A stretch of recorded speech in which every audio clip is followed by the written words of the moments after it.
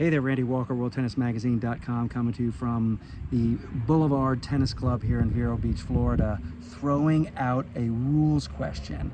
Playing doubles with my partner Steve, and we're debating on who should play the deuce side. We both have great forehands. Who should play the deuce side, who should play the ad side? So I relent and I say I'm playing on the ad side, giving him the deuce side. So first point of the match, Steve is aced, doesn't touch the ball. And I kind of quip that, okay, well, we could change positions.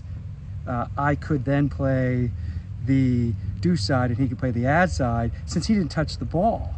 So is that true? Could we have switched positions since he did not technically touch the ball and didn't play the ball?